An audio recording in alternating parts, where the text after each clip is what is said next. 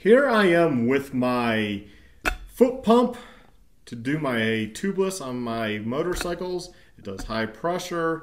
It claims it will go up to 160 PSI. I won't even try to say the name of this brand. Now they make good pumps, but their fittings on the end are horrible. I also have the high pressure portable pump that I carry in my flight vest. I will keep this end on it, but that's how you fill it up, which is kind of annoying because you have to route this in, through your spokes pretty straight because the hose is straight. This is on the end like so. It screws in, and you have to then thread it onto your Schrader valve, which inside here, which you probably can't see, it gets wore out after a while just from threading it on, threading it off, threading it on, threading it off. It breaks down, it gets wore out, doesn't seal good. There's 2 O-rings in here. You can take this apart with a Torx bit. It's a small one. I've taken this apart. There's an O-ring on this side, a spring, and an O-ring on this side. And plus, O-ring down in there, O-ring there. There's O-rings everywhere, so potential for leaks, especially high pressure. Now what's nice about this fitting is you can adjust the pressure by pushing that in. Potential leak though, I took this apart, I put some food quality grease on it, which means it's not petroleum based. Figured that would be good. I haven't tried it since I've done that. I figured I would order this guy. More of a standard type bike filtration head for your pump. And so they make one. It was like 10 bucks plus tax. Long story there. Typical Amazon. It got lost in the mail. They didn't even show it showing up, so not like it went to another address and said it was showed up. So it was easy to request a refund, but instead of just sending me another unit or having that as an option, it said that was not an option, and they went ahead, credited me the money, which is good, but then when I went to order this, of course, it was like 70 cents more, even though it was from the same place. Totally ridiculous pricing on Amazon when they change stuff like that. Just send me the same unit for the same price. But instead of doing that, they make me pay slightly more. I mean, we're only talking cents, but what if it was a bigger part and now it's $20, $30? I already know what they would say in chat. Our prices are always changing, sir. Well, it's not my fault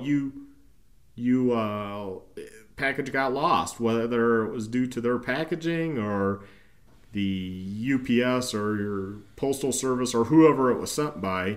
It just never showed up. So not really my problem. But anyways, I got it. This is what it looks like. It has this end right here.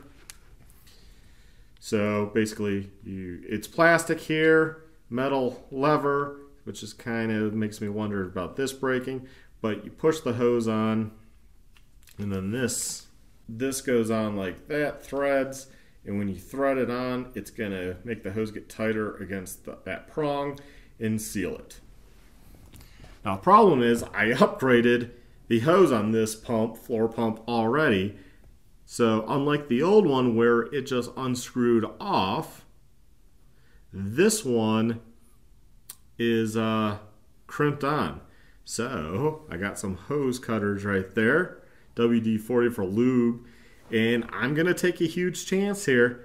I don't know if it'll work, but I'm going to cut it back here. That way, if I have to go to the auto parts store or hardware store and find, a double prong fitting to put this hose back together with that end, then I can do that. Obviously a couple of hose clamps around there and fix this bad boy back up. I don't think I want to order another hose. I think it was like 20 bucks. I forget. That solved the issue of the end of this leaking because they changed the design. They obviously knew their design was faulty, but the other design was also removable. That brass fitting, it was like a collar here, a brass fitting, and it had an Allen in the end. And you put an Allen in, you turned it, it came out, everything slid off. And yeah, that's how that worked. But then they updated it. This company just needs to get better with making ends And some people say this works, some say it will stop working, some say whatever. So I have not much to lose, otherwise I can just keep ordering these. They're like 13 bucks each plus tax, probably $14. I could order 2 new one of these, but and these have lasted pretty long, even though I use them quite a bit. It's just the point that an end should just last. It should just work. I don't know what the big deal is. Come on, guys. You can do better. You make these high-priced pumps. It wasn't like these were cheap. I did buy them in a bike store, so hence I probably paid more than I should have. But anyways, let's get to it. Let's cut that bad boy. And you might be asking, why am I cutting so far? Well, if I have to repair it, then it gives me room, right? It gives me room to repair. Well, do I want to cut that far? Maybe a little closer. Okay, there we go. Cut that end off. It's nice to have something that actually cuts hoses. See how they're curved? Or wire. Now, put that guy on, and that does fit into there. There you go. Take a little WD-40, and all that does is lube it up, lube that prong up, or silicone works too, and just slide it on. Well, that slid on. Some reviews were like they fought with it, but maybe they didn't know. Lube it up.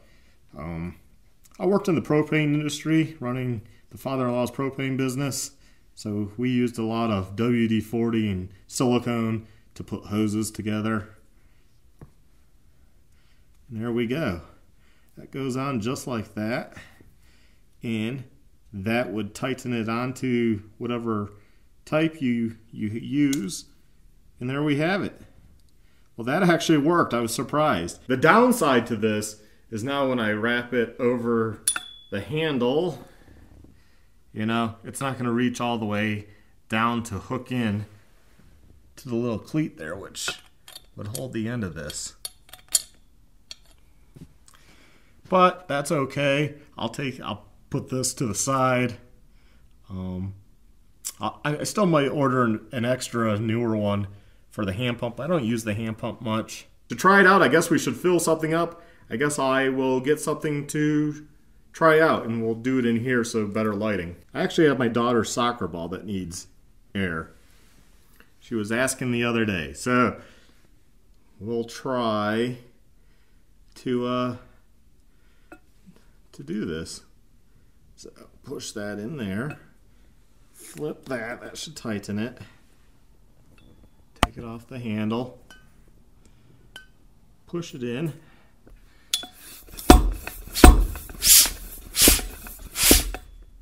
Okay, what am I?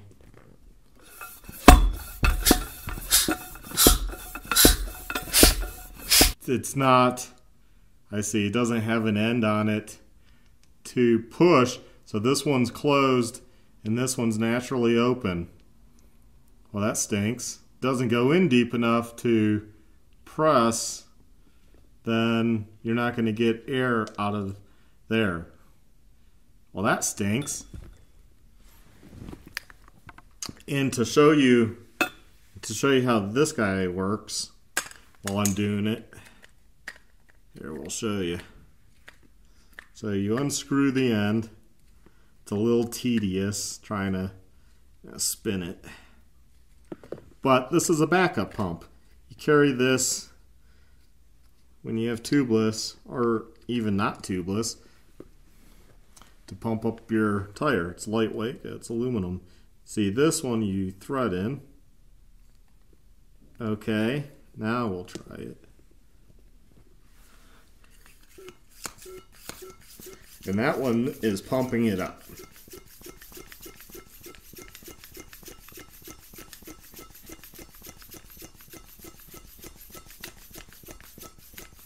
And it has a little flip out foot thing. It's a well thought out pump, and being aluminum, it's lightweight. It's just they're not good at designing their ends.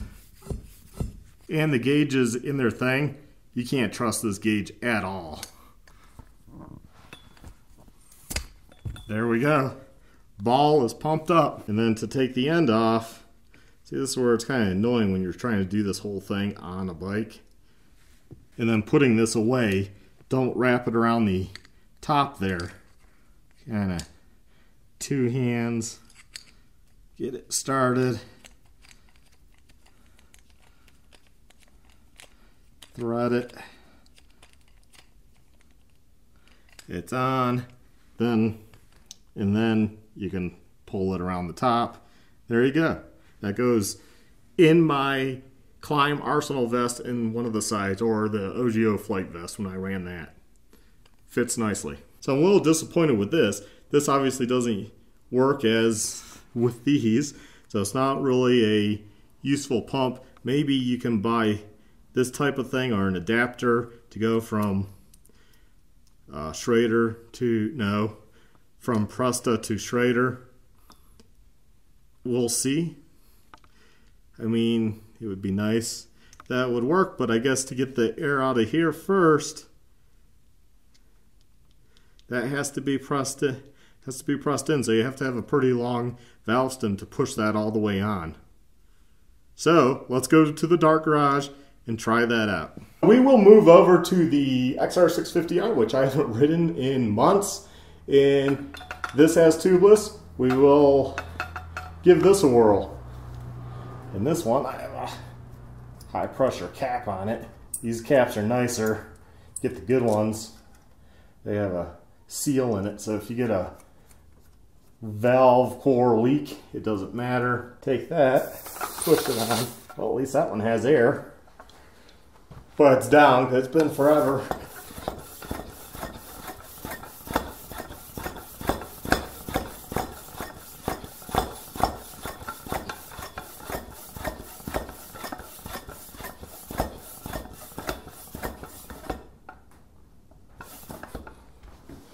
Okay, so pop it. That's what I always hate about these.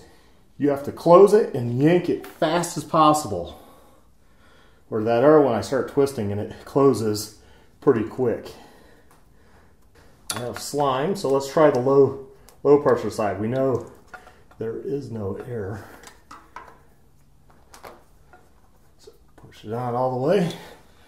Go like that.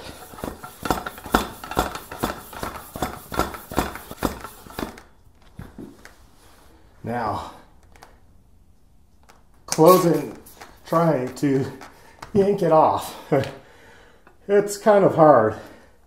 So I never liked that system. And there we go. The lens pump, this end works, kind of a pain. Screw one, it's different. Easier to get this on, harder to take it off, so the pressure might be slightly, you might want to go slightly higher. Because when you're pulling it off, you're going to leak some out.